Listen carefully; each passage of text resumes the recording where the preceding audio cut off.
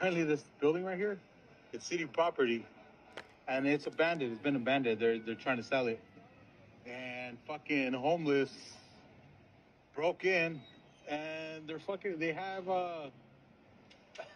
it's a fucking homeless community center in there. So there's a shitload of homeless that are living in this fucking big ass building, and they've been living there for I don't know how long. So right now you got a facility maintenance. The plumbers, they're gonna see what shit needs to be fixed. They got these contractors. They're gonna take all the trash out. You got police escorting them.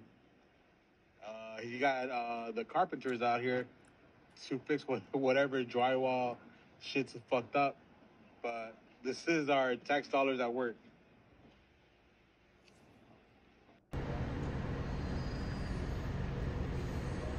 When was the last time you ate?